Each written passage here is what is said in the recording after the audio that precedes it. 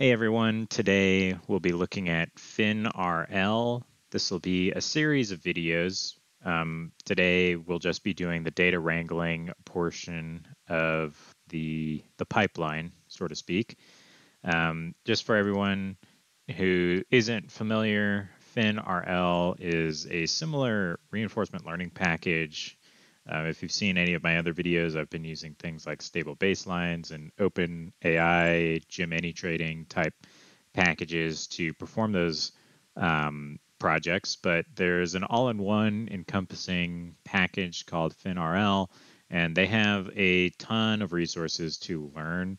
So I highly recommend, if you're interested, to go on over to their GitHub and just go through some of the different projects.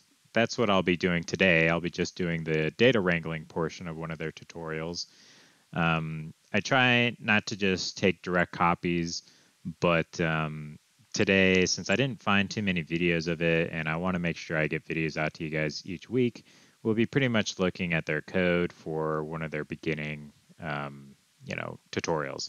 We'll just be looking at the data wrangling because the notebooks do get quite long, and I want to just make sure that we're not spending too much time. But this will probably be like 3 videos. The first one will be wrangling. The second one will be actually training and fitting the model. And then the third one will be testing and seeing if we perform any better than, say, a mean variance optimized portfolio or something else. Now, the cool thing about FinRL is that the big difference here is that we can trade a basket of different stocks, not just one stock. So if you've seen my other videos, I've just been training the agent to trade Apple. But in this instance, we can train the agent to really buy and sell a whole different basket of different stocks. And it will take a while for this to load, so just bear with me while we get that ready.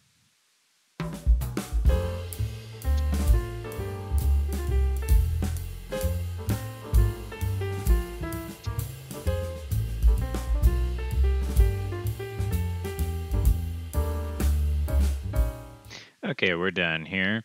As you can see, it took about 3 minutes and 30 seconds to do that. So it just takes a little while to install everything. But once you do, I think that's the longest bit of cell computing power that you'll need to wait through. We will download some usual suspects like NumPy, Pandas, and DateTime. But for the most part, what we'll be looking at FinRL's Yahoo downloader, which is really cool. It's preprocessors like the feature engineer and the data split, as well as the configurations for the tickers and indicators. This makes processing your data a whole lot easier than, say, importing Y-Finance, downloading it, and then merging a bunch of tables together with another package that has the indicators and et cetera, et cetera. FinRL just has that all together in these packages here, which makes it really easy. So in their notebooks, if you go through, you'll see that you can define your train dates and your actual trading dates. So the train, and we have it marked as trade, but this would be like a test or validation here.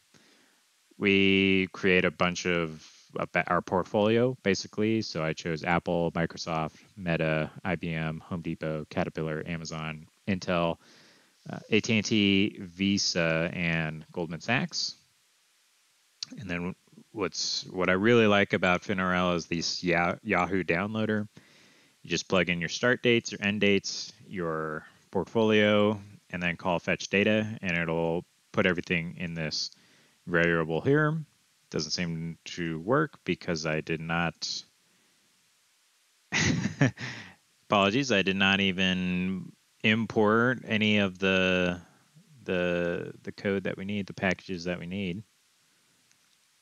And we also need to define our dates, and now we can fetch the data. It goes through each symbol and it fetches the data and it puts it in this data frame here. We take a look at it. This is what it looks like. And we have the dates, the open, the high, low, close volume, the symbol, and the day. The day is Monday through Friday. So this looks like it's a Thursday. But we can add many different variables to this data frame here by calling our feature engineer and storing that in a variable called FE. Basically, we're calling the indicators. We're getting the VIX and the turbulence. And we're going to then create a variable called process where we process our data frame and we include these indicators here that we're calling on the feature engineer. Great. So it's successfully added VIX and the turbulence index as well as our other indicators. So let's go ahead and actually take a look at what that looks like. And you can see we have a big old data frame here of 28,000 rows with 18 columns. And it looks like after the day, we get the MACD, we get Bollinger Bands, we get RSI, CCI, get the DX30, close 30 SMA, close 60 SMA, and the VIX and the turbulence. So we do get some indicators here that will help our predictive power. So very nice. But we do need to do some further processing. I don't want to go too far into this code, but basically we're iterating through the dates and the symbols, and we're merging the process with the combination of the list, date, and ranges here. And we're just trying to sort our data frame on date and the actual symbol. So let's go ahead and do that, and I'll show you what it looks like when we do that.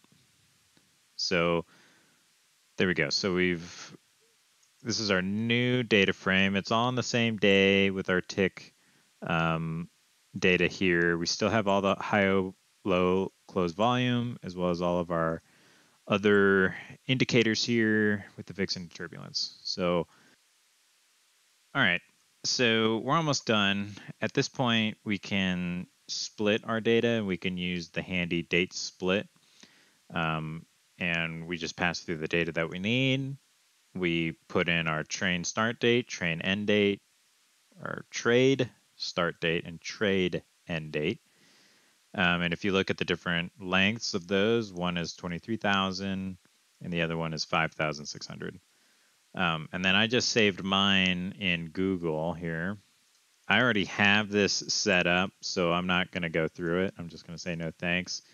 So it creates an error, but just know that what this is doing is it's putting the data in a folder in my Google Drive, and we have it there for our next notebook, which will then call this data and use it for our actual training and testing.